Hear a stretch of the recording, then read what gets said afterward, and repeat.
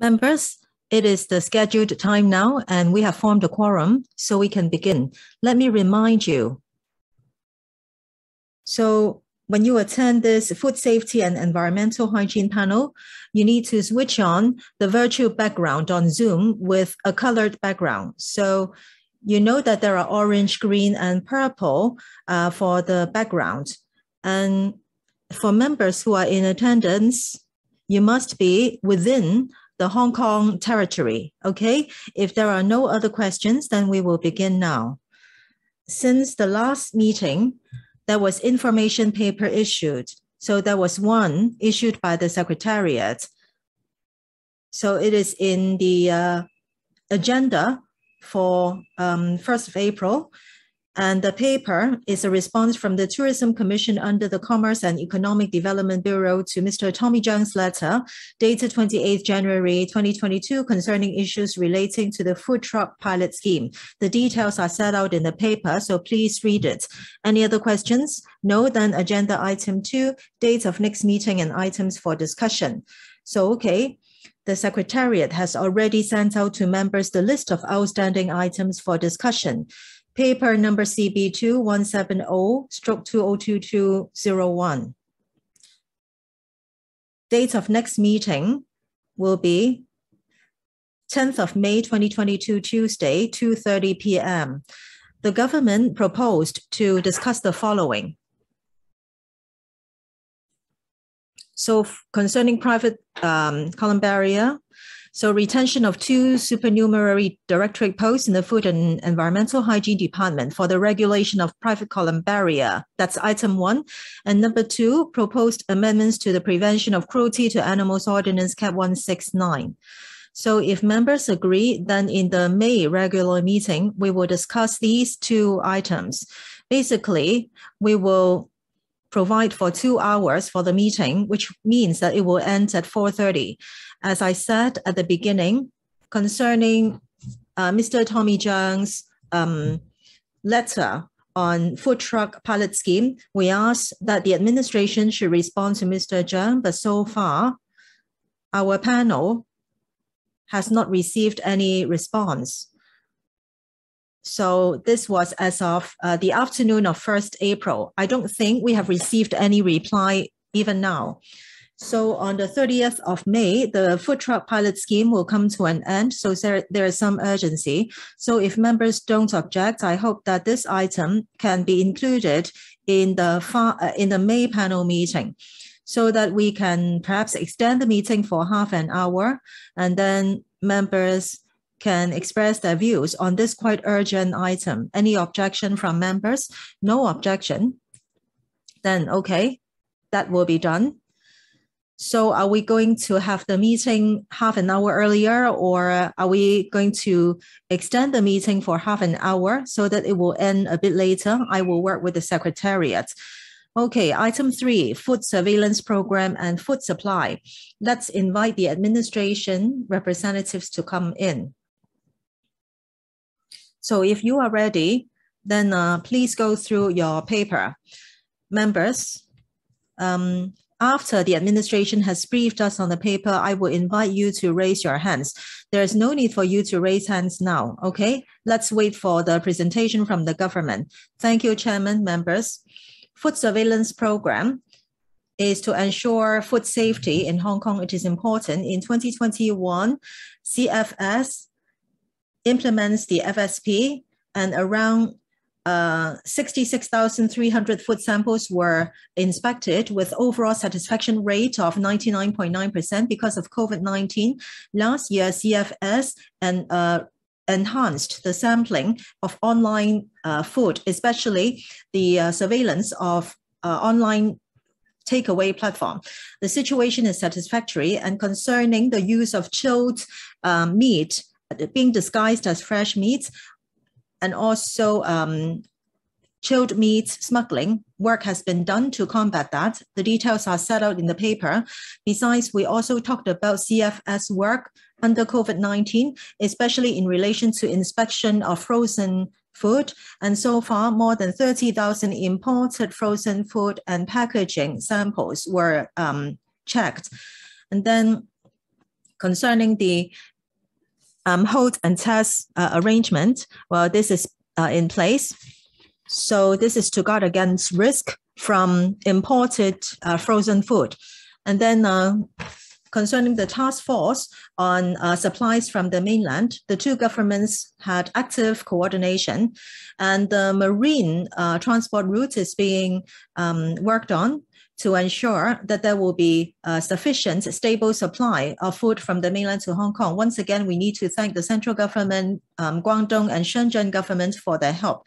And various checks and inspections will be done to ensure food safety. Our colleagues and also the doctor from CFS will be happy to take members' questions. Thank you. For this item, well, it is a report on the food surveillance program. However, because of COVID-19, I think food safety is also very important. So that's why the two items are combined as one here. Okay, helpers, can you clear the raise hand signals? I will ask you to raise hands later. Okay, 3, 2, 1, please go ahead and raise hands if necessary. So including me, 10 altogether. This item will be discussed till 5:35. So there are 10. So I hope that all members will have time to ask questions. So 4 minutes for both question and answer. And then at the last 15 seconds, you will see the timer. Chen Wing-yan, Chen Pui-leung, Teng Ka-piu, Leung Yuk-wai, Yang Wing-kit, Chen Ho-yan, Tommy CHEUNG, Tsai Wai-chun, Siu Ka-fai, and I myself. 4 minutes for both Q&A. Mr. Chen first. Ms. Chen first, Chen Wing-yan. Thank you, Chairman. Well, under the pandemic, online shopping is very popular. In the paper, we can see that our department actually does surveillance of online stores. Now, actually, online food is global, and food safety is a big challenge as a result.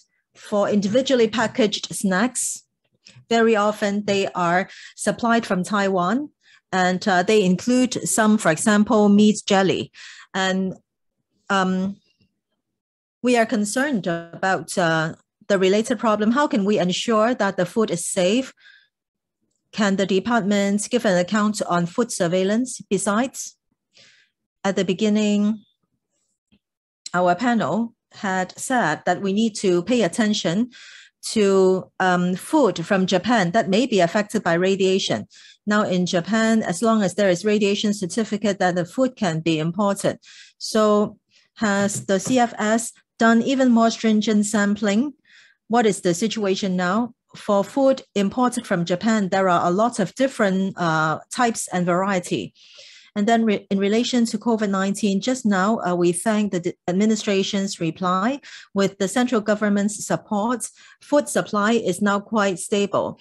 On the 8th of February meeting of this panel, well, we need to thank the central government for their help. So there are marine and rail transports that are arranged. But I know that there are a number of cross-border container truck drivers saying that there can be a closed loop management helping food to be supplied to Hong Kong via the ground transport route. So how can we ensure that supplies to Hong Kong will be more efficient? Administration, please. Thank you, Chairman. Let me take the third question first. The first question about online food and Japanese food, I will defer to my colleague. Now, in relation to food supply during the fifth wave, one of the reasons is that the container drivers were infected or they are close contacts, so they had to undergo isolation in the mainland. So as a result, the number of logistic drivers is significantly reduced in number, especially those working on supply of fresh food.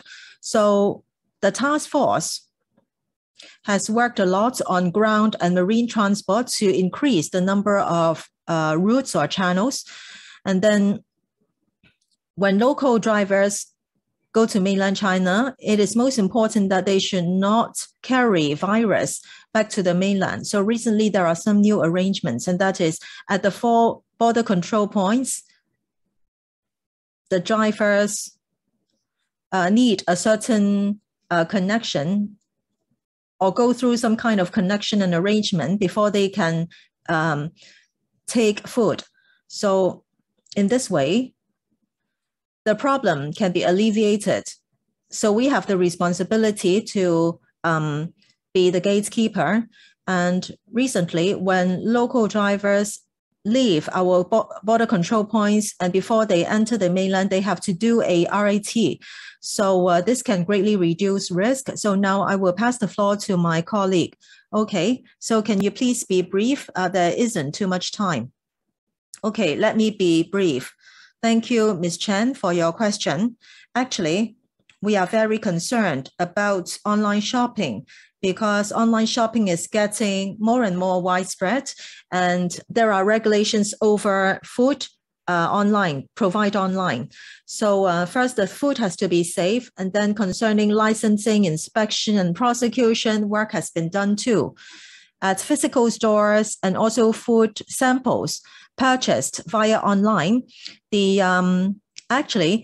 failure rate of both means is very similar. Later on, if there is time, I will ask Mr. Zhang to talk about licensing and inspection. Well, we have to conclude this item at 5:30, so I don't think that will be enough time, so you can provide a written response. And then concerning the nuclear power incident in Japan, Fukushima, I hope that a simple flow chart or a letter can be provided for members because it has taken a long time already. So next time when we discuss the nuclear incident, then I think our understanding can be facilitated. Next, Mr. Chan Pui-leung. Thank you, Chairman. 2 questions. One, about food safety surveillance. In 2021, 66,300 food samples were checked, and that means 200 odd every day. And for online food, 5,242 samples, that is 14 samples daily on average. Well, with such a large quantity or volume, will this number of samples be a bit too small? What is the criterion adopted to lay down such a standard? What is the scientific basis? That's the first question. Secondly, about food supply, well, some lorry drivers were infected, so that's why transport of food was affected. So later on, marine transport and trains were the solutions. So later, in terms of food supply, will the marine route and also the designated train service be considered regular solution for the problem? Okay, thank you. Let me answer the second question concerning the new marine route. After it is set, operation has been more mature. And when we look at the inspection of cargo, the workflow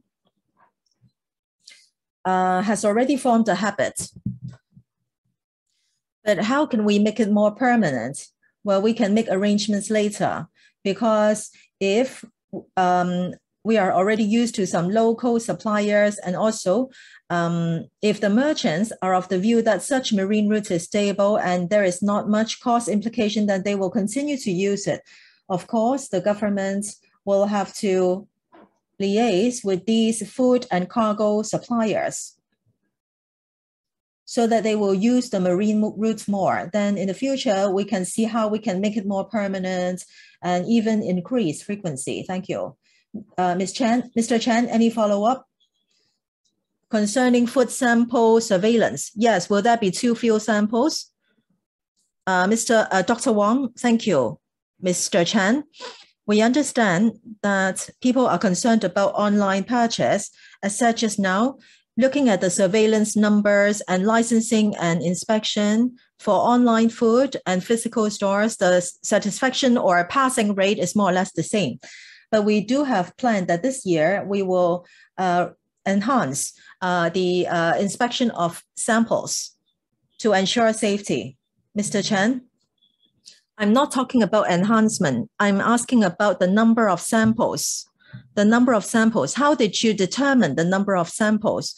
So there are a dozen or so samples checked every day for online food. So is this enough? Have you considered increasing the number? Yes, 60,000 samples.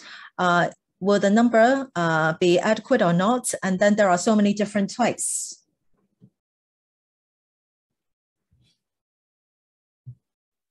We conduct a risk-based approach, and we would see what are the main categories of food intake among the members of public in Hong Kong. And it's basically fruits and vegetable samples that takes up the main part, because for the people of Hong Kong, they have consumed a lot of fruits and vegetables. So among the 66,000 odd samples, there are over 20,000 of them are vegetables and fruit products. So that is our basis. Second is a risk-based approach. For instance, for food coming in from Japan, we will then increase the sampling of food importing from Japan. We do have a monitoring system, a daily monitoring system. We will look at the situation overseas and in Hong Kong to keep a close eye on whether there are food incidents occurring. Well, Mr. Chen asked if you would increase the number of the sample. For instance, for a Mid-Autumn Festival, you may be checking more on mooncakes, but then for other categories, that might be less samples, is that right? Well, every year it's about 65,000 samples, but if necessary, we could increase the sample number of a certain category. All right, thank you. Mr. Chen, that means they will not consider increasing the number of sampling. Next, Mr. Ten Kapil. Thank you, Chair. I have two questions, which are similar to what my colleagues have raised. First, will the government amend the existing ordinance so as to prohibit the use of chemicals such as leanness enhancing agents on meat? Because for our country, this is already a zero tolerance, and anything that is any food that has the elements of this kind of agents will be prohibited from importing into the society. So for Hong Kong, are we still putting up with this kind of chemicals or agents in our food? I hope that the government will be very clear on that. Are we going to amend the ordinance so as to prohibit the import of pork meat that have leanness enhancing agents or other chemicals? Second, I understand that from the promotion materials of the Japanese government, I understand that the Japanese government will dispose of the wastewater from the Fukushima into the open sea. So I really don't trust them. Perhaps they have already been doing so. You mentioned that if there are incidents happening, you will increase the number of samples. But why not increasing the number of samples or food import samples from Japan? Because we have to be vigilant. Very often, perhaps they are already pouring these contaminated water into the open sea. So we are really very worried about it. Does the Hong Kong government have any proactive measures to guard against this? Are we just sitting back and waiting for the CFS to just take some samples and conduct the investigation? Dr. Che? Two questions. First, about leanness enhancing agents, I'd like to ask Dr. Wang to answer. Regarding the contaminated water from Japan, Mr.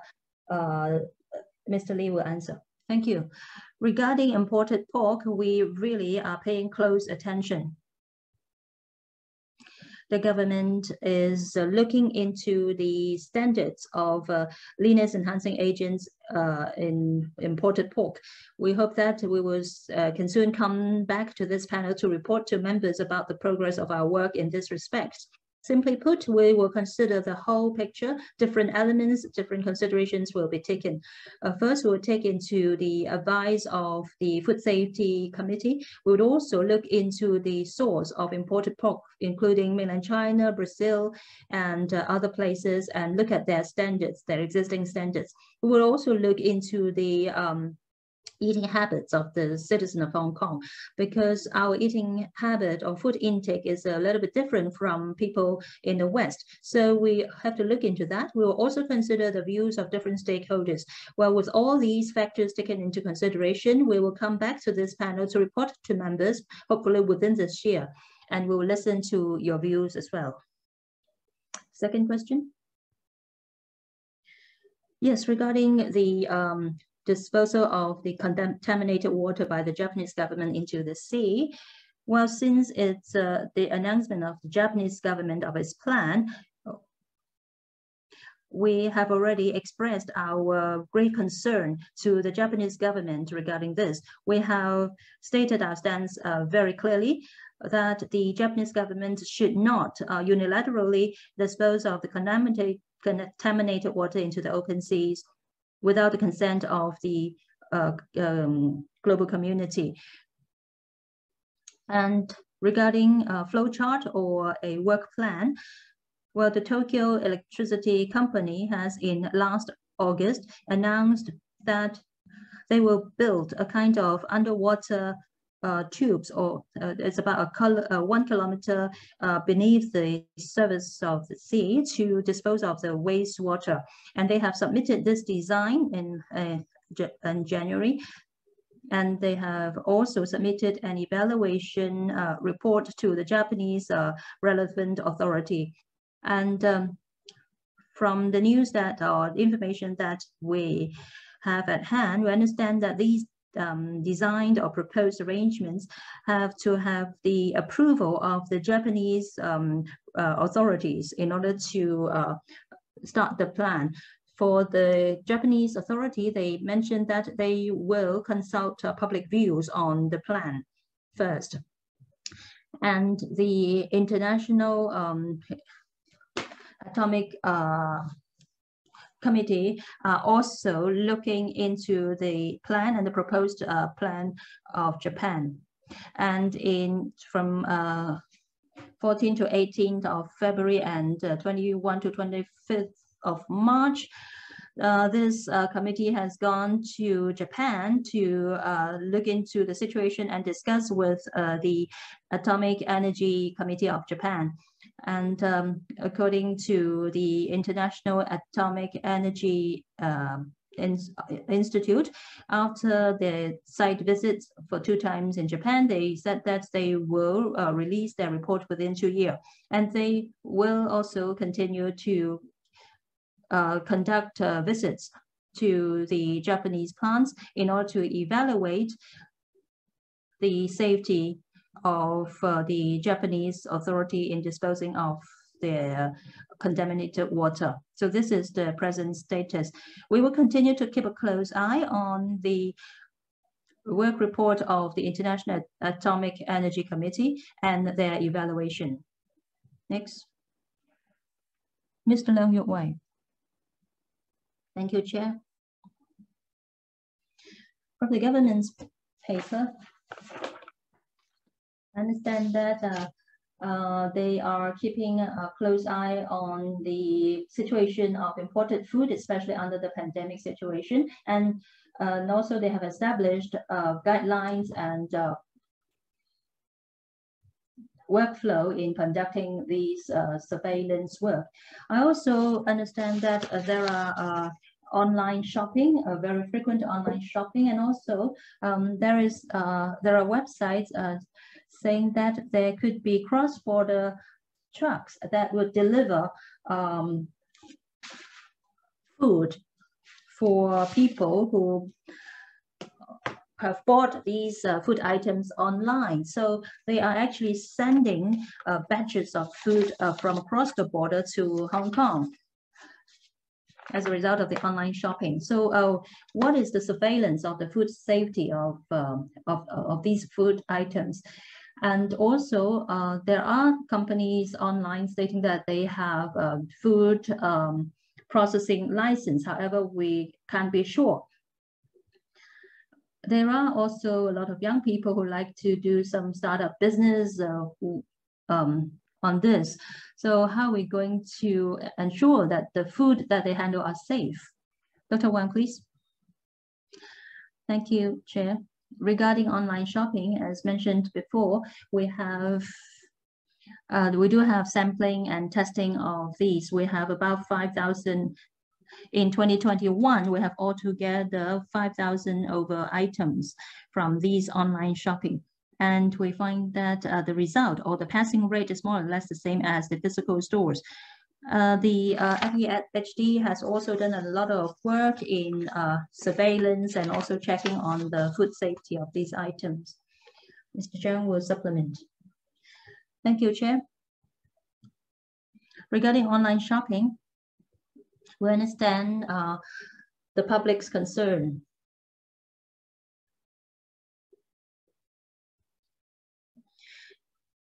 We are in 2016, we started issuing permits for organizations that handles food that needs sales permit. They have to apply for a license from us. So this has already started in 2016. And we have thousands of permits issued since then. So we will conduct site visits on these food processing premises. And in 2021, we have conducted 2,264 visits or sites in inspections. We will also go online and check their web pages and see whether the information that they have given out about their food are true and whether they comply with our regulations. And we have conducted over 2,300 online inspection in 2021. We would also conduct a kind of decoy operations. That is, we will disguise as buyers and go online to buy from these companies and see whether the food are up to standard and whether they're safe, the way of transportation, storage, and handling are hygienic, and so forth. Thank you, Chair. All right, Mr. Leung, your question are answered. Next, Mr. Yeung. Thank you, Chair. I'd like to follow up on the issue of online shopping. Just now, the CFS representative answered in a very evasive way. You just talk about the local online shopping stores. What we want to know are those companies of overseas. There are overseas food selling companies that provide online shopping. So are they safe? Well, that include imported pork and also food imported from high-risk areas of Japan. Did you inspect these imported food items? Because food safety of these items they are very important. It would affect directly the health of the people of Hong Kong. For the online food items, I don't know whether you have sampling checks on these items. You have been talking about local items, local sampling and testing. What about those from Taiwan, Japan, and other high-risk areas and countries? Do you do any inspection on these imported food items? Controller of CFS. Thank you, Chair. Yes, we do pay a lot of attention to online shopping, including those companies from overseas. We work very closely with our corresponding authorities overseas. For instance, for food item, for instance, game and meat, poultry, and so forth, we do have a regulation looking into the import of these items, they must obtain the kind of hygienic permit from us before they can be imported. Would you please switch off the microphone of Mr. Yeung Wing-kit first, and then turn on the mic of the controller. Thank you. Let me say again, for games, meat, poultry, eggs, these are high-risk food. So in the Hong Kong laws, there is regulation of these food. So when a batch of such food is imported, there must be health certificates issued locally or other form of written authorization. Just now, Mr. Yeung talked about mainland cross-border online sales. Now, for mainland processing enterprises, they must be accepted and authorized by the mainland authority. And we are in close contact with the mainland to step up such work. And for sampling, actually, on different levels, there is sampling on import, wholesale, and retail levels. Just now, we also talked about imported pigs. In terms of testing and sampling, last year we enhanced sampling. Last year, concerning sampling of the beta agents, in 2021, 293 samples were tested on beta adrenergic agents, agonists.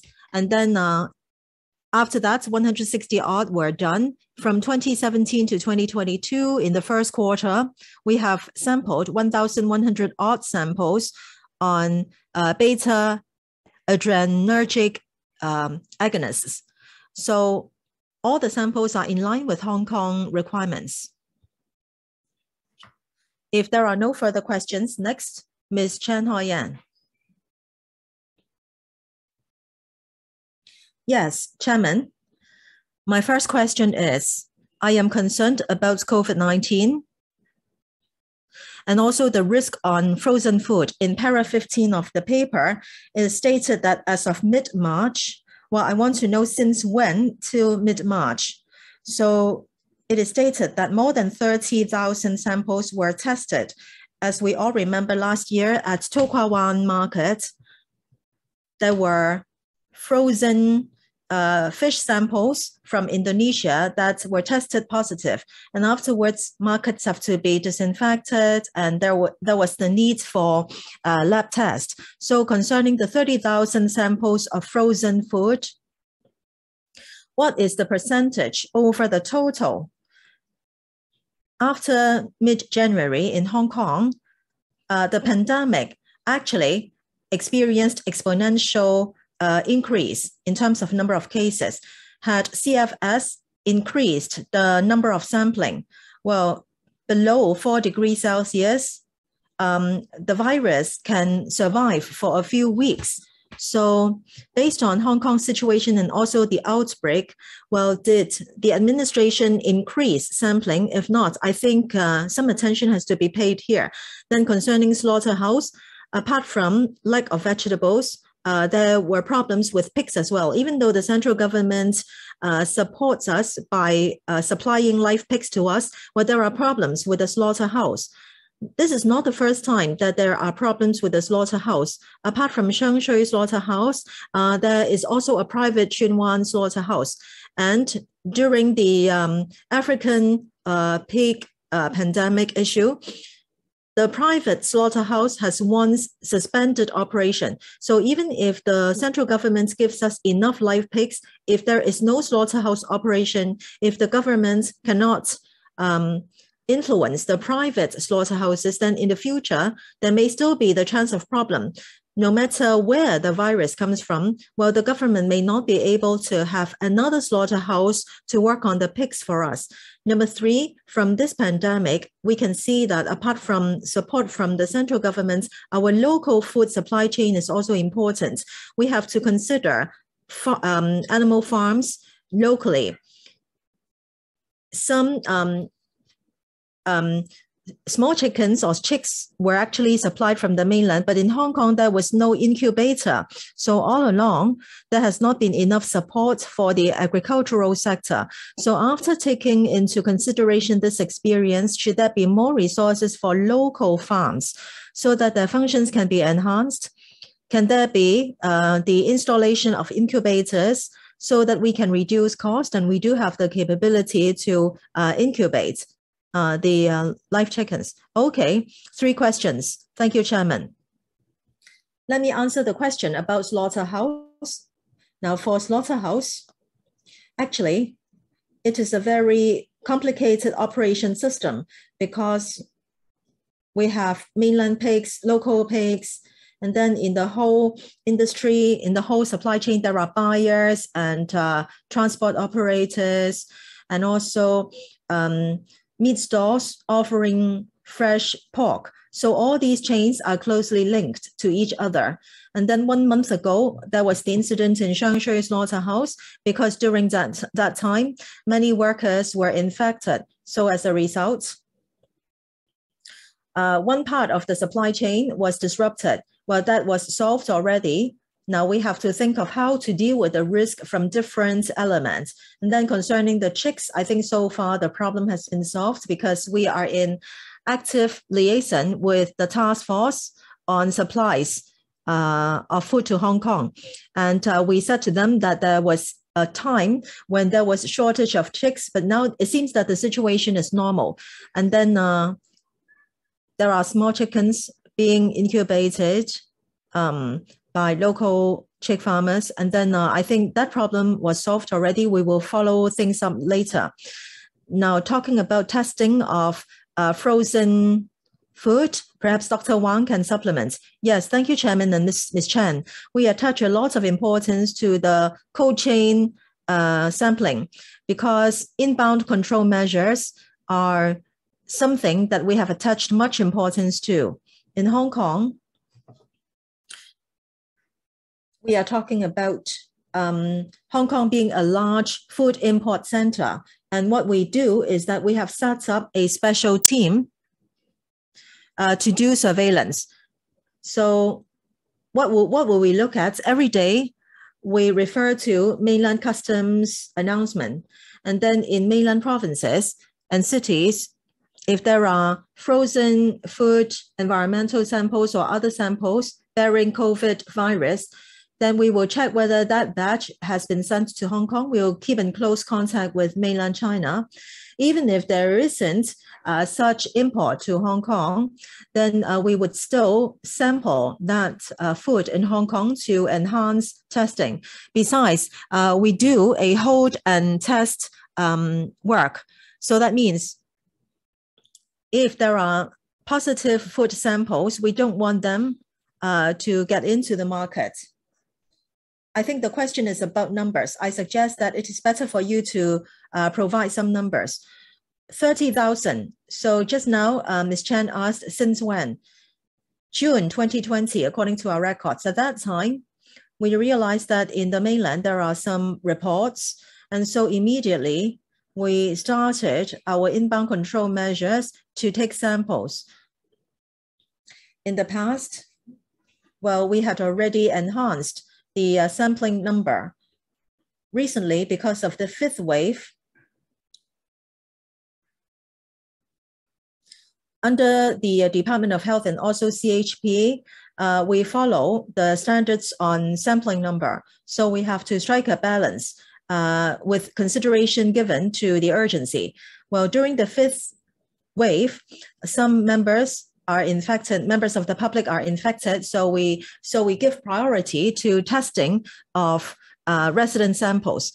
But then, of course, we also do surveillance of the cold chain in relation to the inbound control measures. Ms. Chen, I want to supplement. Since 2020 till now, 2 years already, the number is too small. And then I want to record a point.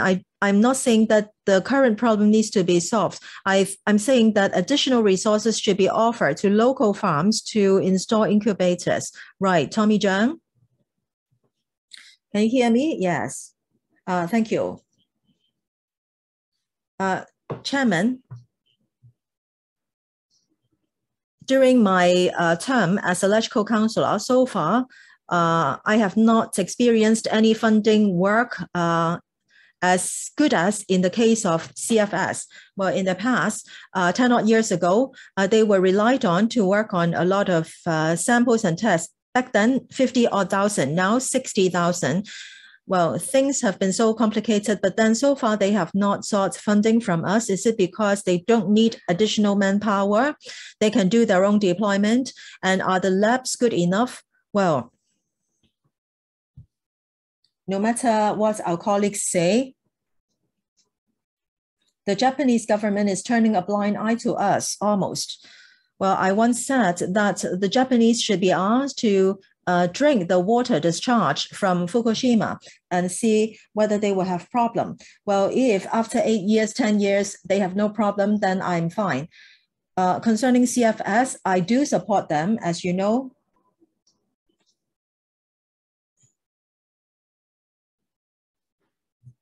We always said that there is a lack of both chickens and ducks, and now there's a lack of hairy crabs.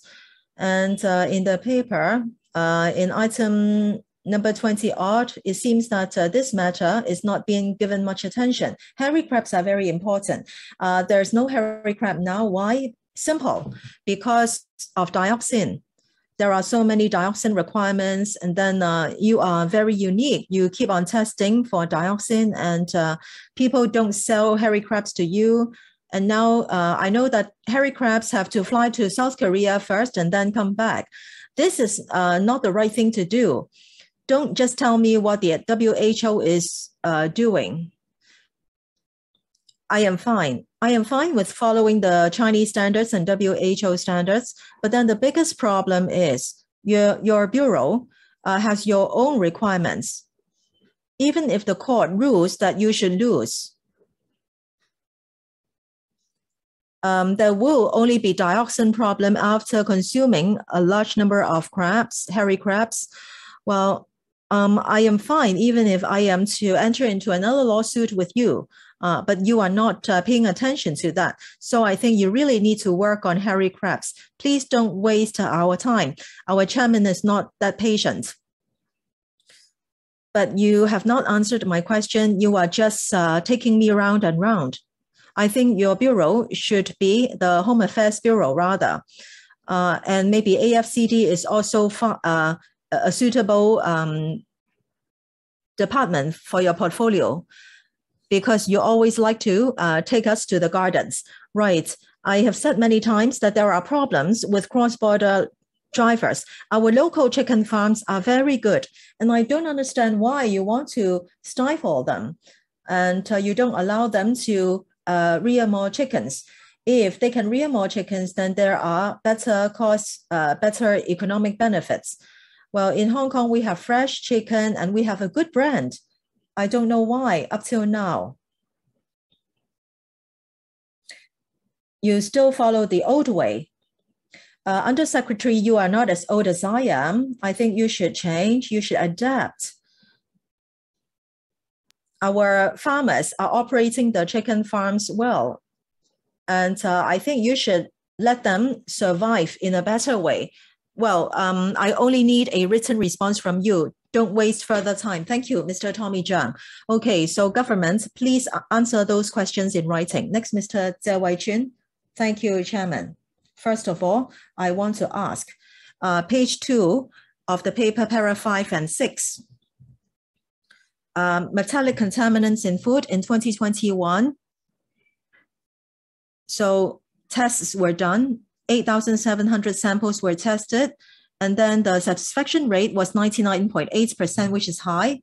And then in January, about fish balls, the Consumer Council said that there was mercury. There was too high concentration of mercury. Well, members of the public don't understand. You are the gatekeeper, and the satisfaction rate is 99.8%. So people just feel assured. But why such a problem? Is it because there are different standards? Or they set too high standards and your standard is not the same? So what follow-up actions have you taken? Secondly, on para 13, so there are 111 licensed FPS and 1 market stall, and then 50 blitz operations were carried out, and a total of 51 prosecutions were instituted. And then in 45 of the cases, convictions were done. Right. So is this very high? There are so many problems. So blitz operations were carried out. Is it because of unsatisfactory job in relation to meat inspection, or is it because the licensed FPS are doing a very lousy job? The third question about the pandemic on para 17, it talks about the sampling and testing work. What sort of support would you give to the practitioners for those, for instance, who have not completed with a vaccination? You mentioned that some will have to go through a testing at 7-day intervals. 3 questions, Dr. Choi. All right, let me answer the third question. The government has been paying attention to high-risk practitioners in the trade, and government required them to undergo testing at a regular basis, and these are free. They could do it in the community testing centers, and sometimes they would have outreach services for them to conduct testing on site. So they can do it free of charge, and they have to do it on a regular basis. I'd like to invite Dr. Wang to answer the first 2 questions. All right, para 5 and 6, regarding metallic contamination testing. Mr. Jie already mentioned that in 2021, we have taken 8,700 samples. There are virtual stores as well as online shops. Samples are from these 2, both included. And the Consumer Council also is working very closely with us. Every time when the Consumer Council has a test report, we will follow up with all the cases. And we would also conduct testing of these follow-up samples. For instance, for fish falls, if there are problems with the fish fall, we will then conduct more testing on the fish fall samples. But then for different organizations, the testing objective may be different. We are law enforcing agency, so we would take the samples back to the government labs to decide whether the food is safe for consumption. We will also conduct a risk evaluation. If we find it worrisome, or if it exceeds the legal standards, or we will follow up on the issue. Thank you. Next, Mr. Xiu Kafei. Thank you, Chairman. I have a question for the Undersecretary. I'm sorry, the mic is not coming through. Please start again. Yes, I'd like to ask the Undersecretary regarding fresh food. If people buy fresh food online, for instance, seafood or beef for a hotspot, do they need to have a permit of the sales of these food items online? Dr. Wang? Be it fresh food, chilled food, or frozen meat, all these, the sales of these food items, they have to obtain a permit from the FEHD. Well, in recent months, I'm sure you noticed that there is an increase of sales of these food items online. How many inspection exercises have you done on these online food sales shops? I'd like to invite Mr. Zhang to answer this question. Thank you, Chairman. As Dr. Wang just mentioned, for people who sell restricted food online, for instance, frozen food, they have to obtain a permit from us. In 2021, up to now, We have issued 1,632 such permits, some for the sale of frozen food and some for chilled meat. And we have also conducted 2,000 odd on-site inspections of these companies. And we have to make sure that the information they provide online about their food items are in line with the requirements of the set down in the permits. We would also go online to check these information that they give out. In 2021, we have conducted 2,363 such surveillance exercises. And also we would go to their premises, and we have staff disguising as customers to buy food from them. In 2021, there are 298 such operations, decoy operations, and the passing rate is satisfactory. Thank you. I'd like to ask Mr. Zhang a follow-up question. You mentioned about the online shops selling food. Do they need to display their permit online? Well, they will have to give us their premises. We will conduct on-site inspection. They would also have to display the permit number online.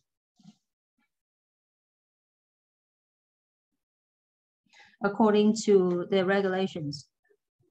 Well, what I meant was that they have a web page, right? On the web page, will they show their food permit? Yes, they have to display the food permit online as well on their web page. All right, if that is the case, I think you should do more promotion. There are a lot of scams online, and there are many actually involved food sales. Some people pay for food, but then they never get the food that they have ordered. You mentioned that there should be a display of their permit. Then if that is the case, the victims can actually go back to the webpage and check the food permit numbers and then report it to the police or the customs department. Well, I think this would deter people from doing bad things online because they have to display their food permit number. Yes, we understand that, for instance, for Mid-Autumn Festival or major festival, there will be a lot of online food sale exercises. The government actually, if the government is not doing anything, or if their law enforcement is not effective, people will lose confidence on these online food sales, and the honest seller would not be able to do business because customers have no faith in online food sale. Yes, I think since you have issued a food permit for them, you should actually publicize this and really require them to display their food permits online, and then people will be able to check whether they are a genuine or up to standard food seller. All right, in 2021, we have actually,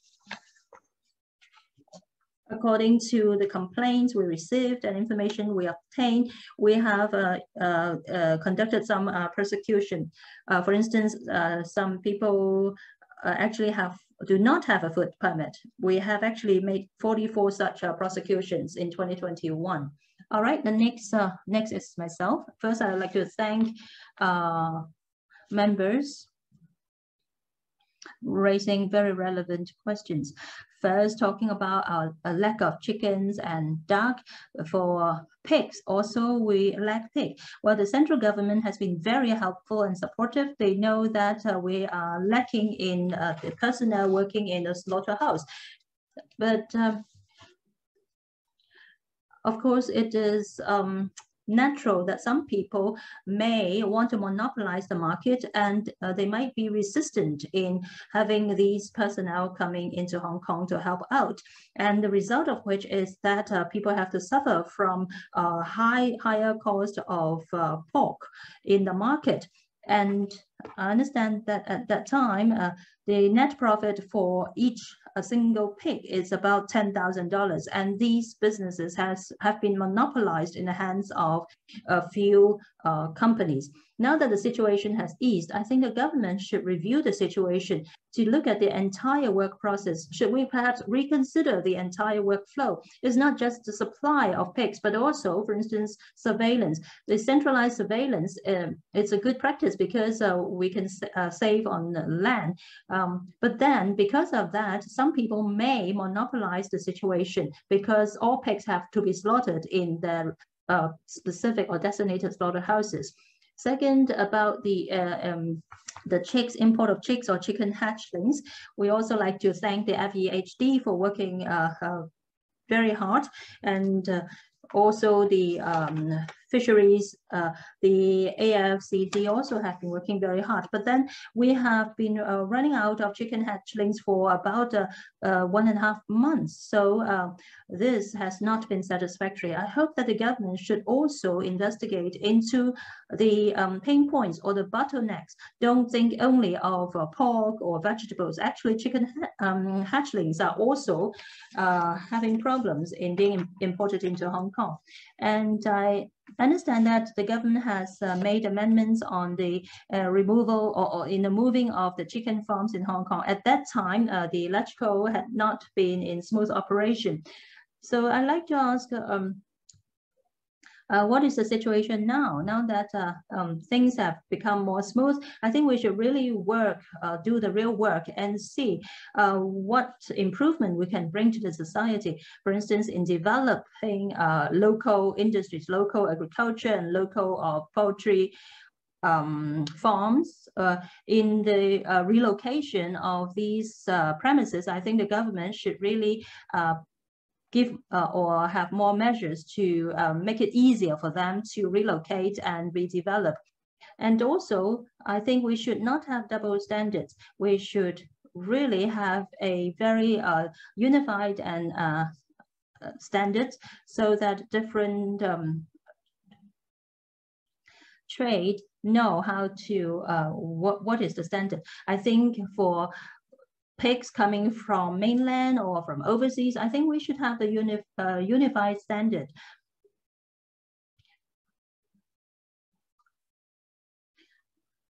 I hope that we can carry out parallel actions, because if you set out a very stringent requirement saying that there should not be any beta-adrenergic agonist in pork, then you should uphold the standard for those porks coming from different places. You should be fair to all the suppliers. Well, we don't have time, so I hope that you will give us a written reply on these points. There are two colleagues who have raised their hands, and myself included, 3 altogether. So we have to end by 5:35. Shall we each have 2 minutes to conclude? All right. Mr. Tang, 2 minutes, please. Thank you, Chair. I'll be brief. On the paper, I think something is lacking. That is, we don't know how many samples or how many items have been detected from your sampling on problematic food items. For instance, items that are found with contaminants and so forth. In 2021, from Japan, we have taken over 9,000 samples, food samples imported from Japan. What about the result? Is it 0? You found no items that have been contaminated at all? Or is it within a satisfactory level? Can you tell us that? Actually, all have passed our investigation. All have passed our examination. You mean they have all passed? That means 0? No items that are found contaminated? Well, actually, we use 2 standards. First, an international standard that is laid down by the Food Safety Development Committee. And the Japanese government also has another standard, which is much lower. We have also looked into their standards. So for both standards, there are no items that have been found problematic or contaminated. Next, Mr. Chair Wei-Chun. Thank you, Chair. I'd like to follow up on the 3 questions that I've asked just now. I think they have only answered 1.5 of my questions. First, talking about standard, the Consumer Council standard, whether it is in line with the CFS. And next, about para 13, the prosecutions from 2019 to 2021, they have blitz operations carried out. I asked whether the result was very unsatisfactory. First, about these Consumer Council standard. For the Consumer Council, we work very closely with them. Just now we talk about metallic contamination. Actually, it exists in the natural environment. And so we just follow the standard laid down by the Food Development Council. And we also have our local, the regulations laid down by a local government. We will carry out a risk-based approach. If they exceed the standard, we will carry out prosecution. Chairman, does this mean that the Consumer Council has its own standards? The public will be confused if you have your own approach and Consumer Council has another. Dr. Wang, together with Consumer Council, we have a close communication mechanism. So we will relay our views to them. Consumer Council also considers consumers' requirements. As the chairman said just now, some people have zero tolerance. And CFS is a law enforcement agency. We have to follow the laws, and we also need to refer to food safety information to do follow-up. Chairman, can there be a written reply from the administration on the blitz operations? So, okay, Secretariat, please take note of this question for further follow-up. Next, Mr. Tommy CHEUNG, 2 minutes. Chairman, I don't need 2 minutes.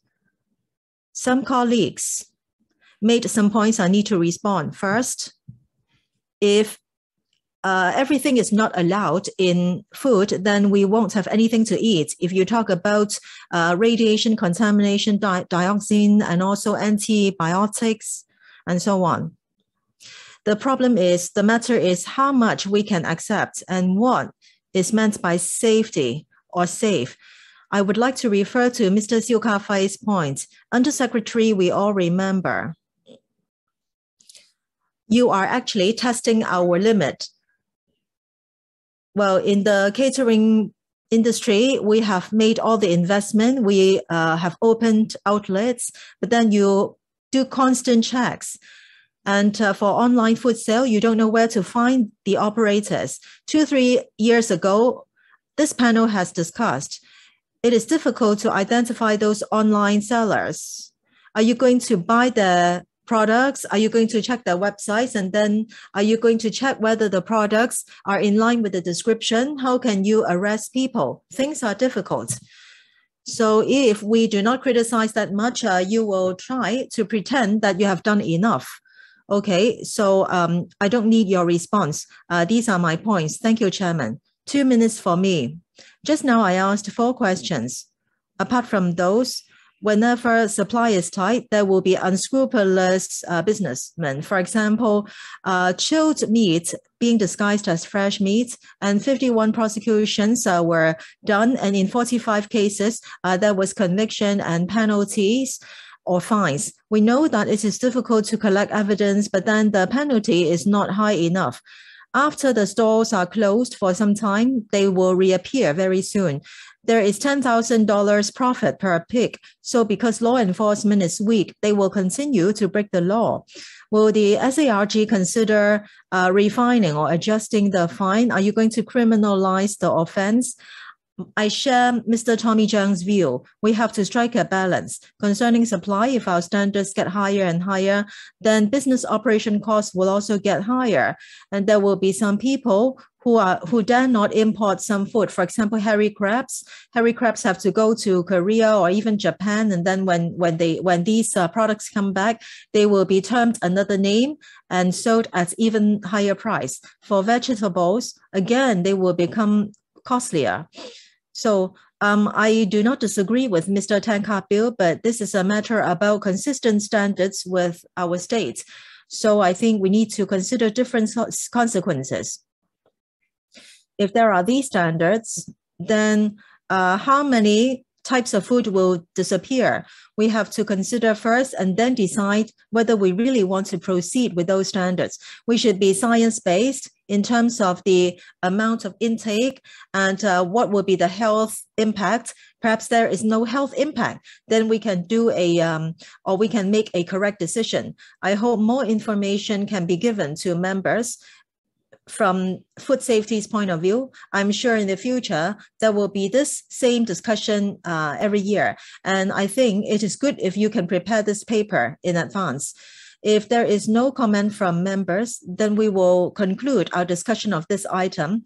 Then the administration will have other representatives to discuss the next item. Next item is promoting the sustainable development of mariculture. So government, can you take us through the paper? Members, you don't need to raise hands now because we need to clear the signals first, and then you can raise your hands after the administration's briefing. Okay, I think there will be a new group of government representatives joining. So we have Mr. Wang Yuchun, Mr. Mickey Lai, Mr. Patrick Lai, and Mr. Chao Wing-kun, Senior Fisheries Officer from AFCD. Mr. Emma Wong is our PAS for Food and Health. Okay, Undersecretary, if you are ready, please start. Yes, thank you, Chairman. Chairman, members. So this is a paper on promoting sustainable development of mariculture. All along, the government has been actively supporting modernization and sustainable development of local fisheries industry and enhancing the competitiveness through Sustainable Fisheries Development Fund. And under the National 14th Five-Year Plan, there are new opportunities for Hong Kong's fisheries industry. For deep-sea mariculture last year, at Tung Lung Chau Fish Culture Zone, a modern mariculture demonstration farm was established by AFCD. And then it is different in terms of design, different from the traditional one. And there is modernized fish culture technique in order to test the ability of a large-scale deep-sea cage. And the demonstration farm is also a knowledge transfer place, and it is a place for training and further education. And at Wang Chuk Kok Hoi, Outer Tap Moon, Mears Bay, and so on, 4 fish culture zones will be designated. And modern mariculture methods will be tested on. And then at the new FCZs, there will be a few modernized deep culture cage in order to encourage people to go for sustainable mariculture methods. For the new FCZs and the EIA, the necessary EIAs, they will be completed within this year. And then in Huizhou Industrial Park, Guangdong Provincial Authority designated an area for Hong Kong mobile fishermen to develop deep-sea mariculture.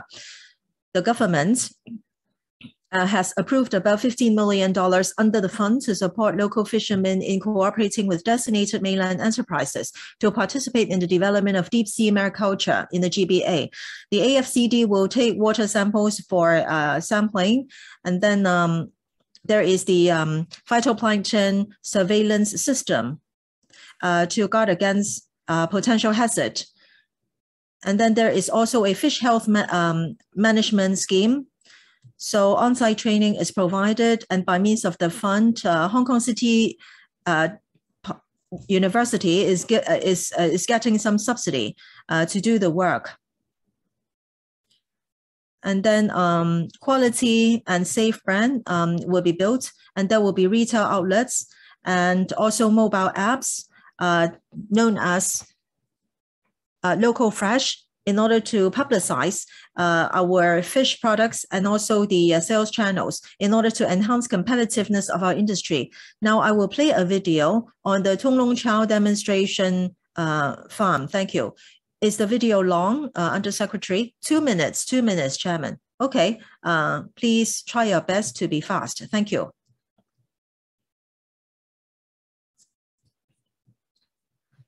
So this is one way of deep sea mariculture. And I think this is a very suitable way in Hong Kong with good cost effectiveness. In Tung Lung Chau, well, the environment is enough for setting up this demonstration zone. And then it is a deep water one, a deep sea one. So we have chosen a zone with the deepest water and also with the best ability to withstand wind, current, and also waves. At the same time, we are using smart systems to do the work. So production capacity is very high. So, okay, in this demonstration area, there are some smart systems, including a real-time surveillance system and also water quality surveillance system. We also have automatic feeding system and also a heating system as well. So basically, we do researches at the same time training. For training, there are theory lessons and also application classes. We do some culture researches. Okay, so I think, okay, in the future, if people have the aspiration to join the industry, then they will have some support and training. Yes. This is one way for them to get to know more about the industry. Okay, here you can see this trust, which is very modernized and convenient. I think fishermen will have easier life. And for people who will join this industry in the future, this is one way to reduce manpower requirement. Well, there are temperature changes in the sea, and the degree of salinity is different between eastern and western waters. So there is a lot of knowledge involved. Thank you. Any supplement from the administration? If not, then we will start now. Thank you, Chairman. So members, if you have questions, please raise your hands. 2, including myself. 3. Okay. So 5 minutes for both question and answer. 3 members, including me, Jie Wai-chun and Chen Hoi-yan. Mr. Jie Wai-chun, please. Thank you, Chairman. First of all, I support the promotion of sustainable development of mariculture. In the paper, para 327, the paper talks about deep sea mariculture. Chairman, I am not very familiar and knowledgeable with this, but then looking at the numbers, it seems that the situation is quite okay. 66 trainees have been trained. So concerning these trainees, how can they take more part? In the future, what is the government going to do so that these trainees can apply what they learn? Besides, as you know, for deep sea mariculture, the amount of investment is big. Now, for traditional way, there's the need to change the traditional method. And I believe, well, since the administration is doing this good job, I hope the government can do more help and give more support. Page 7, on publicity and market development. As of February 2022, there are 77 FCZs joining the scheme, quality fish scheme. Now, I know that it only accounts for 16% of the total licensed area. And you said there is still great potential. So why is it that the percentage is so low? In the future, how are you going to enhance publicity and promotion? I want to understand more. Thank you. Right, government.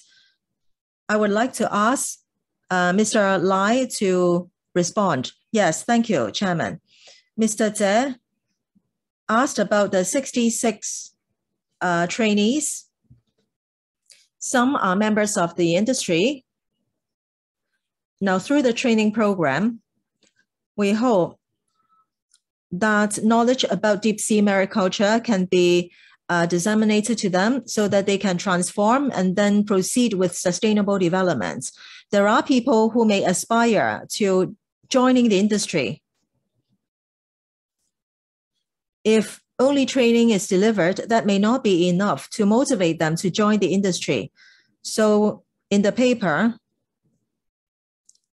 we have set out other measures about the way forward. We hope that these people in the future will join the industry.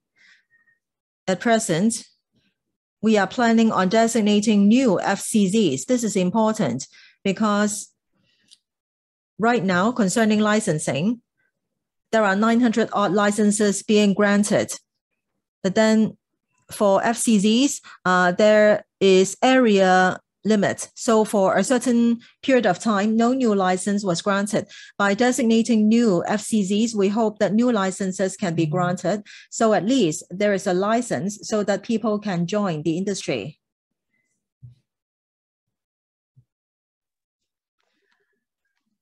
Mr. Zhe also mentioned that about deep sea mariculture, he asked about the scale and the design.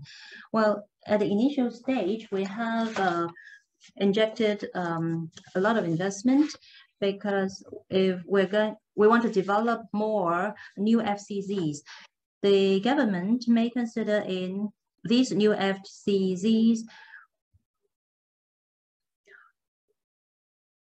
set down some collaborative arrangements so that the beginners can start or try mariculture in these areas as a startup point, as a starting point. We also have a continuous development fund. It's called the Sustainable Fisheries Development Fund to support deep sea mariculture activities. For people who want to join the industry, they could apply funding from this scheme and see whether they could join in certain schemes under the fund. Regarding the Accredited Fish Farm Scheme, AFFS, we have 77 fishing units joining the scheme. Of course, the more the merrier. So we have to attract more farms to join the scheme. And on the other hand, we want to come through the situation and help them solve the problem and see whether there are some bottlenecks. For instance, in publicizing and promoting their brands and also enlarging their sales points, the retail points and so forth. So actually the Fish Marketing Organization and the AFCD have been doing a lot of work on this front. Next, Ms. Chen Hao-Yan. Thank you, Chair. Looking through the paper, I am in support of the scheme, especially about the sustainable development of fisheries. You also mentioned that you hope that the local fishermen can actually perhaps change their trade or upgrade, but when they go out fishing,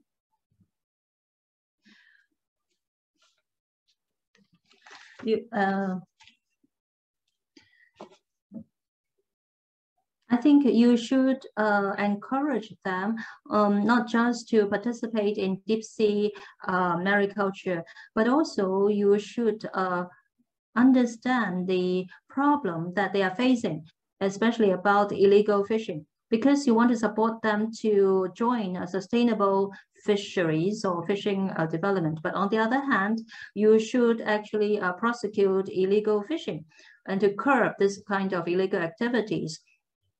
And for retail points, there are only about 110 resale points. So I think it is not enough. You have to attract the fishermen to join the trade or to transform to conduct sustainable development. You have to give enough incentive. There should be more sales point. And on the paper, you mentioned about the real-time monitoring and also the phytoplankton monitoring program. But if there are these situations occurring, for instance, there will be harmful algal blooms or red tides, that would affect their business. the business of the fishermen. Do you have some kind of basic protection for them against this kind of threats? Mr. Lai, please.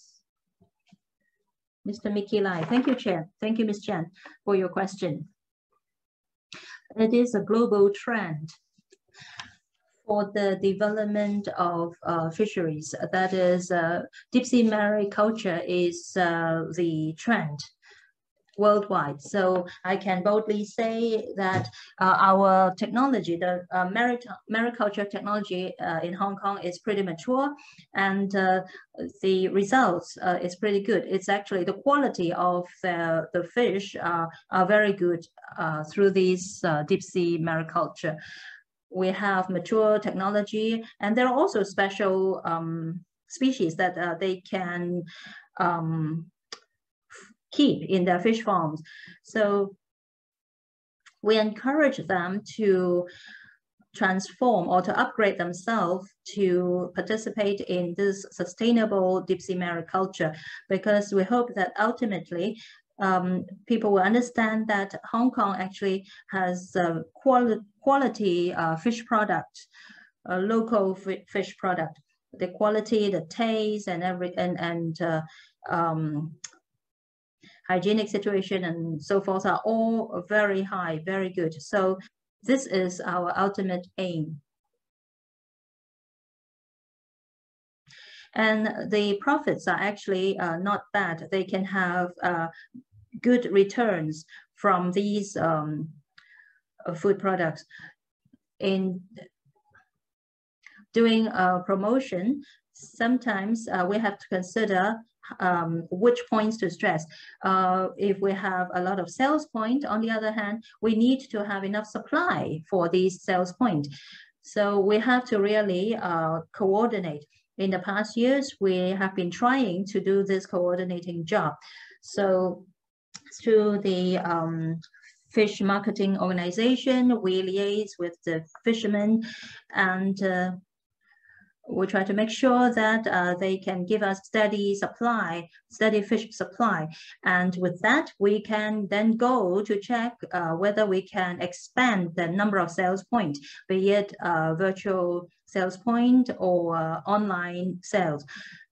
With this, we can then encourage more people to join the trade. Ms. Chen also mentioned the problem about illegal fishing. Indeed, we understand that this is a problem, and we also hope that the situation can be rectified as soon as possible. We will make use of technology as much as possible, and also work with law enforcing agencies, both locally and across the border, to curb and to battle these illegal fishing problem. And regarding the people joining the trade, new people joining the trade, can we provide some sort of basic guarantee or protection for them? Well, if they aspire to join the industry, we do have a mechanism for them to obtain the fishing permit more easily.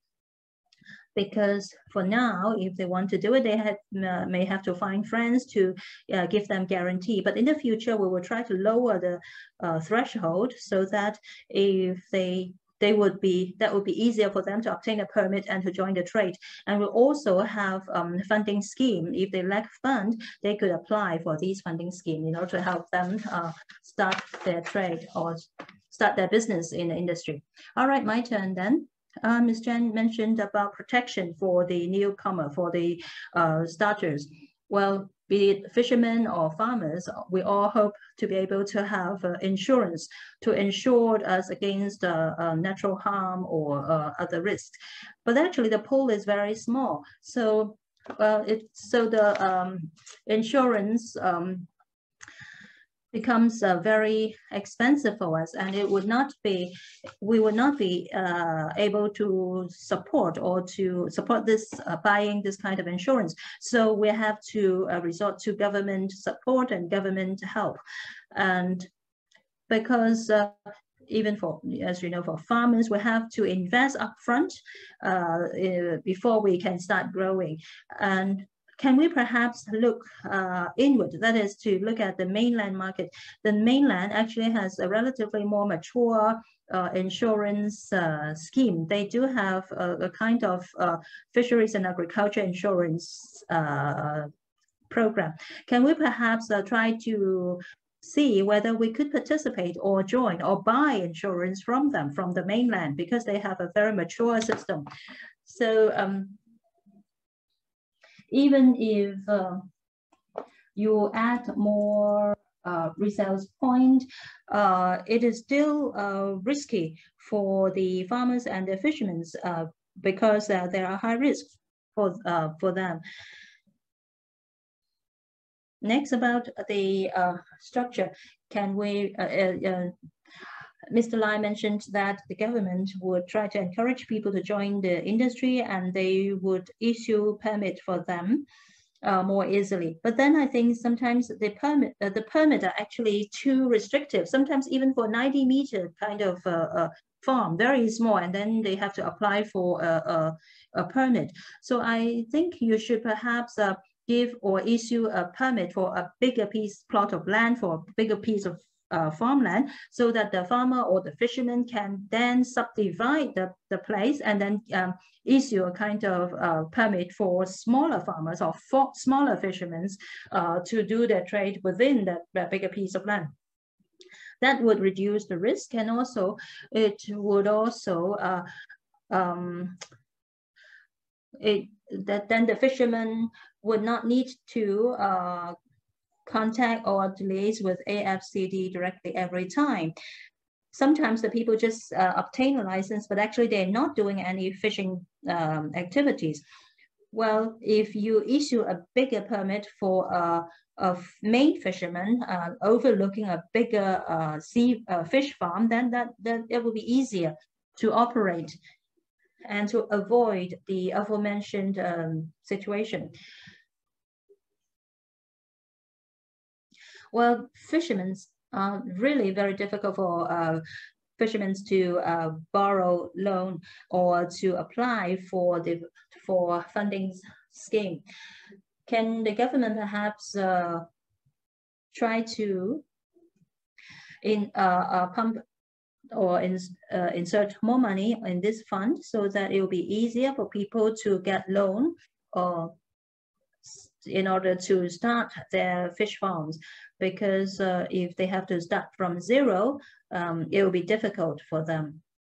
And also for the management of the fish markets should actually be enhanced. I'm not saying that the VMO is not doing a good job, but I think they are doing a limited job because they only overlooking the buying and selling of fish. We could perhaps draw reference from the Japanese fish marketing organization.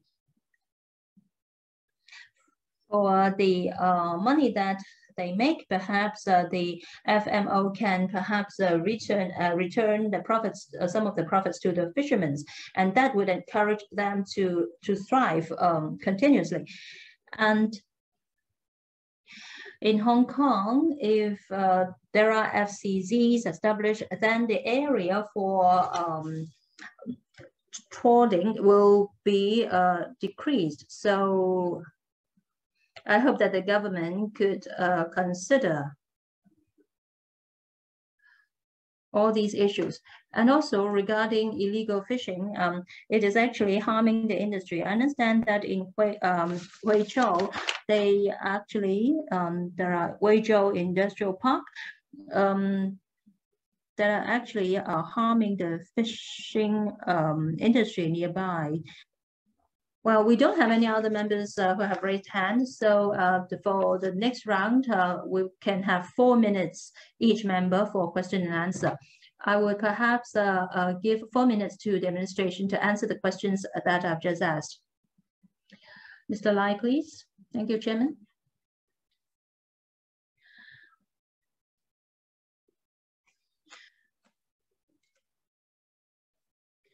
Yes, I do agree. The mainland is doing quite a good job in the fishing industry.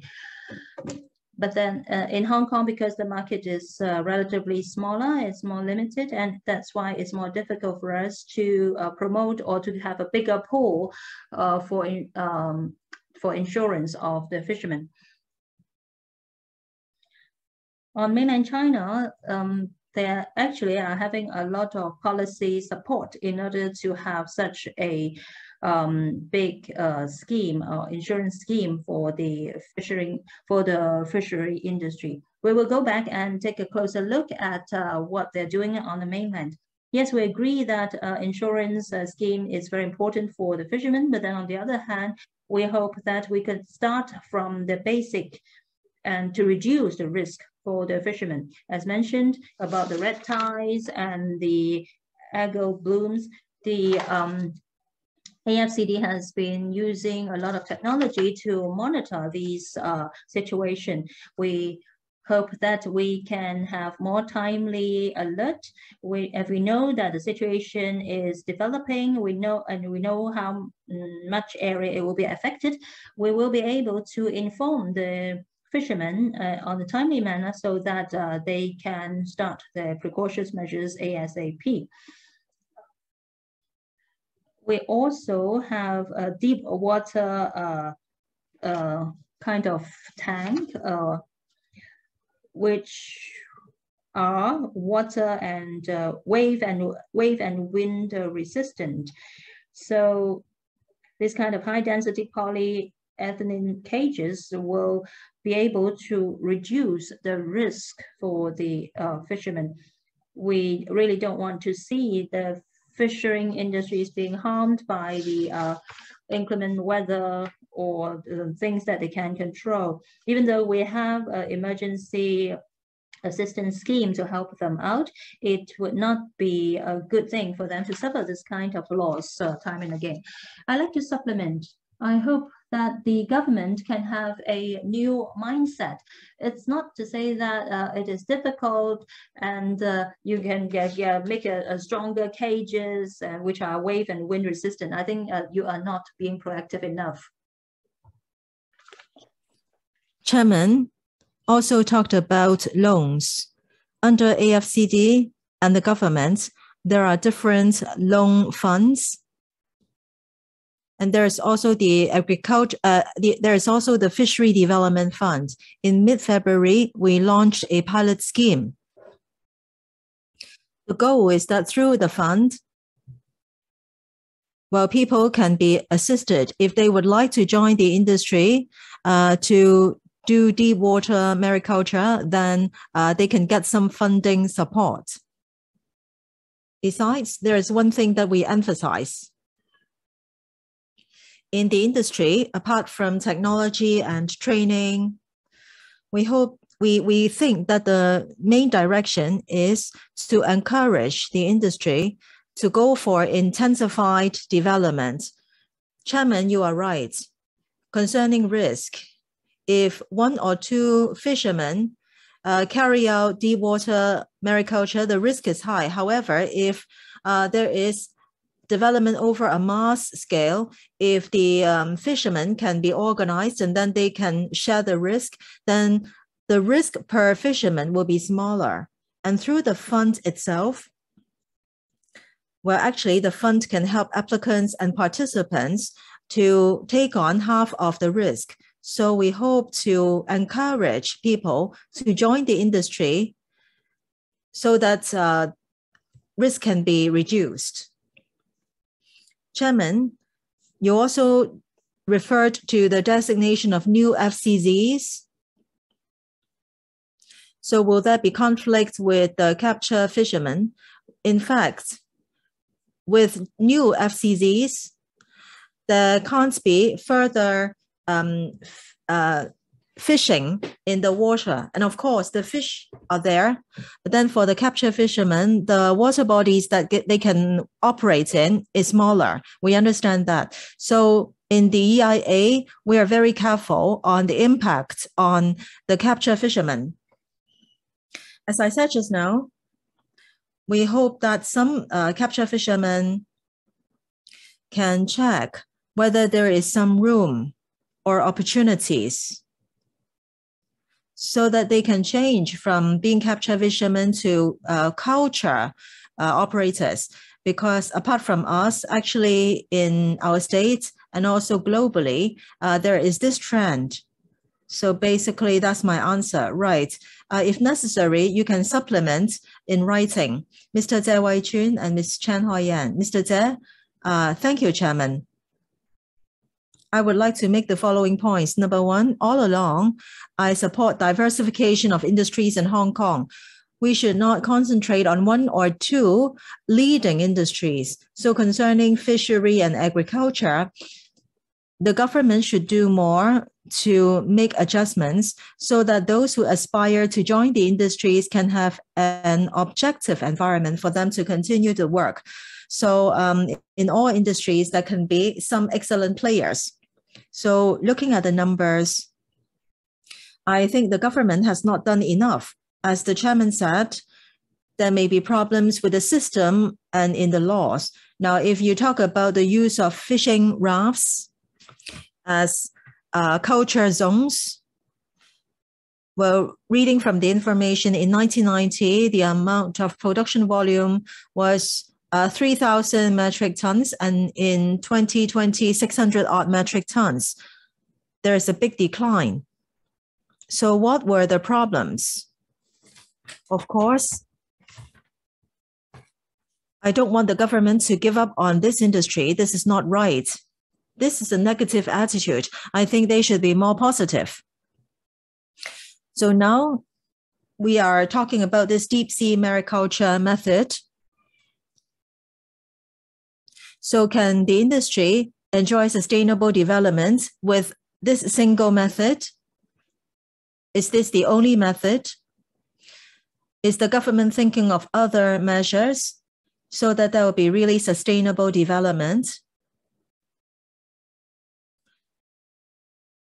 Well, production volume is coming down, and this does not happen on one day.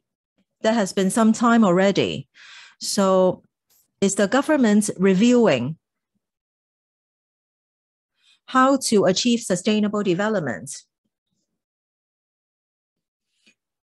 Looking at the timetable and also production volume,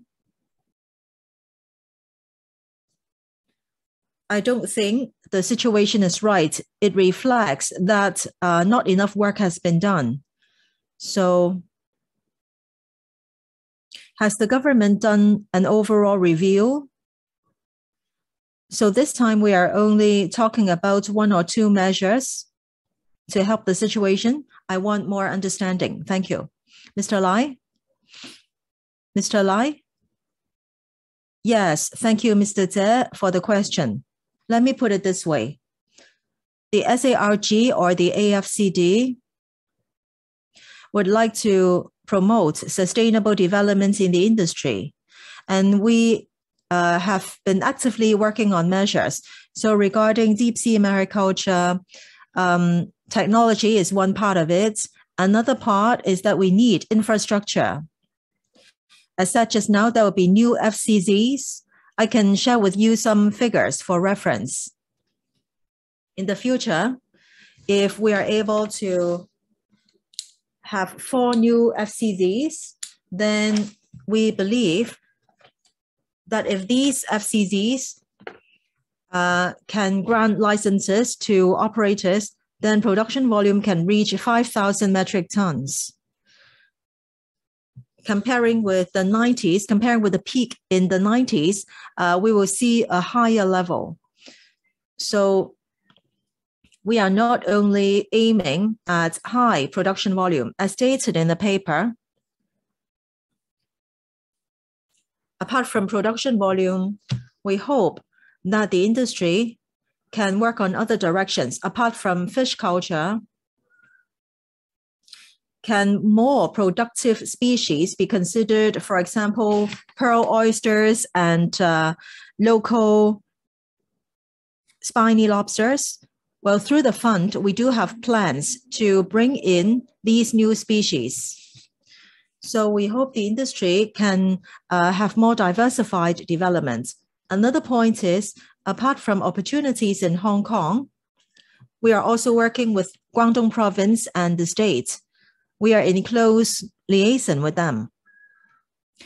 Hong Kong may be a bottleneck, so we encourage members of the industry to go to Greater Bay Area to strive for better development.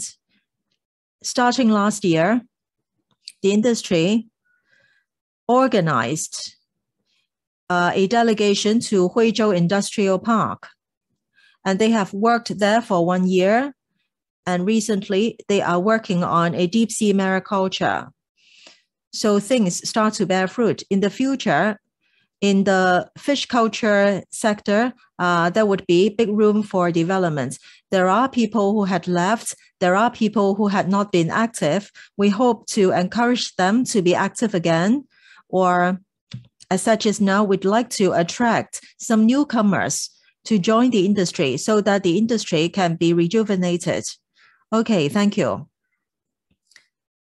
Mr. Siu Ka-fai, I just saw that you had raised your hand. He has waited for a long time. So after 4 minutes, I will give you all the time, okay? So thank you, Mr. Xiu. Ms. Chen Huaiyan, 4 minutes. I will manage time tightly. Thank you. Thank you, Chairman. I support sustainability of the fishery industry. As the director said, the quality of the fish will be close to sea fish. Well, I buy food from the market every day. When the retailer says that a fish is sea fish, it is much more expensive. So as long as there is profit to make, I think fishermen will be more than happy to develop in that area. So can more publicity be done or more creative publicity be done? Referring to para 20 of the paper, you said that by means of different promotion activities, you publicize local good quality products. But then there are only like 113 retail outlets offering such products. Now, every day, every morning, I go to Kowloon City Market. A few weeks ago, there was no live pork, no beef. And there are a lot more women buying fish. But do we know that they are from AFFS? Well, we really don't know. We only know that some are seafood and some are from certain areas. Well, this year there was the pandemic, and there is no longer the carnival on quality food. So what is your future publicity direction? Secondly, all over the world, people are talking about shifting from capturing to culturing.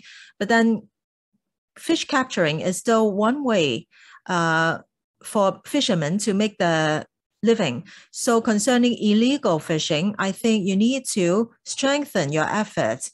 Even though you want to promote deep sea mariculture, illegal fishing is something that you should not reduce manpower on. So you have to increase manpower to tackle illegal fishing so as to help the fishermen. This is very important. Thank you. Government, Mr. Lai. Thank you, Chairman. Thank you, Ms. Chan. I totally agree. In terms of publicity, we have to strengthen our efforts. And then I hope that Ms. Chan can try our quality products locally. And after that, you may realize that the quality does not differ much from captured fish. Well, under the pandemic, publicity approach has changed because concerning physical publicity events, they are no longer possible. So many people can only stay at home. So by means of some online platforms, and also online purchase, but we have done a lot to promote the quality fish. If the pandemic situation so allows, as Ms. Chen said, every year we take part in large-scale trade fairs of agricultural and fishery products. We had organized the Quality Food Carnival, and there are expos on nice food as well. Together with retail outlets like supermarkets and healthy health food supplement outlets, we organize regular publicity and promotion. For example, small gifts are given to people and discounts are offered so that people will try local quality food. In the future, we will do more so as to make sure that our effort is sustainable. Then concerning capture fishery, well, we need to combat illegal fishing. We will strengthen our efforts. In the past, locally in the Hong Kong water bodies, we work with the marine police a lot. So we will liaise with the relevant departments to see how we can better combat illegal fishing. And sometimes there are mainland vessels coming to Hong Kong, and we work with Guangdong province related departments. So in many cases, we have referred cases to them for follow-up. We will definitely step up our effort. Thank you. Thank you very much. I think for illegal fishing, well, this item will definitely come back to our panel. Next, Mr. Siu Ka-kwei and then Mr. Tan Ka-kyu, each 5 minutes. If need be, we will extend the meeting for 15 minutes. But if not, we would not need to extend it. Well, about 3 years ago, a person from the industry mentioned to me that he applied from AFCD. He wants to culture pearl oysters in Hong Kong. Well, I remember I've asked my colleagues to help him out, and AFCD had been very efficient. And this friend of mine, about a year ago, I met him up and then I asked what's happening. And he said, it's very good. Business has been doing well. He has said that actually a lot of Hong Kong people would go to his shops and to play or to buy pearl from him. So even with the pandemic, his business has been doing well. So this is a success case. And with the help of the government, this friend of mine has been able to conduct a pearl oysters culture in Hong Kong. So I think this is a good case in point, showing that the relevant support and timely support of the government would be very helpful and conducive to the success of local businesses. And it's a very encouraging case. And very heartening to see such a case. Well, just now you mentioned about the high-density polyethylene cages. Well, yes, I've seen this, and on mainland China, actually, they have actually done a much better job. They have bigger cages, very sturdy, and they put it down under the sea. And because you can harvest the kind of natural resources, that is a fish resources from the sea. So I think it is a pretty good idea. Well, from the video you played just now, I think it's more or less the same. Your cage is sort of rectangular and theirs is circular kind of cages. Anyway, it's a good try. And you mentioned that there will be 4 such operations, and every year there will be about 5,000 tons of fishery products. But what sort of financial returns can be generated, and how many people or local fishermen you expect would join in the scheme? Thank you, Mr. Siu, for your question, and thank you for your support and encouragement. We talked about the 4 systems, 4 cages. There would be actually 4 new FCZs. What we mentioned were the fish culture zones. I don't know whether we have the updated figure at hand. We mentioned just now that during the 90s, we have about 3,000 tons of output. At that time, the financial profit generated was about hundreds of millions of dollars. But for this time, 5,000 tons would be more or less correct, or a good guesstimate.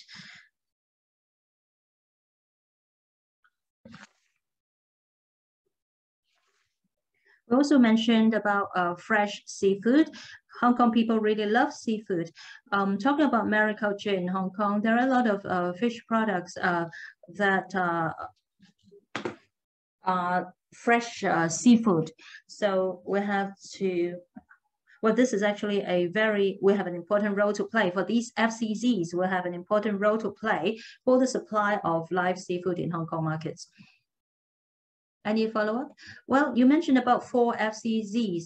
How many cages will each FCZ be able to have? Well, that depends on the area of the FCZs. We will work on it. I think for the biggest FCZ, there will be at least 10 or 8 to 10 such cages. But of course, we may not use this kind of high density cages because it depends on the water current and the situation. We hope to be able to optimize the space of the FCZ. There might be some circular cages or rectangular cages, the purpose of which is to maximize or fully utilize the space of the FCZ. The water body is also very precious for us, so we hope to optimize them. Thank you very much. Thank you. Well, actually in the 50s or 60s, Hong Kong already have local farmers or local fishermen. Next, Mr. Tanka Bill, 5 minutes. Thank you, Chair.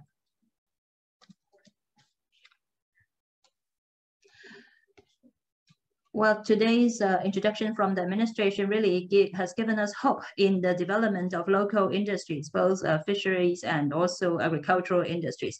And also the government has been working hard, doing very good on it. And the most encouraging is to really to walk the walk, not just talk the talk. So I have a few points to raise. First, about the distribution of the FCZ. Hong Kong is a small area.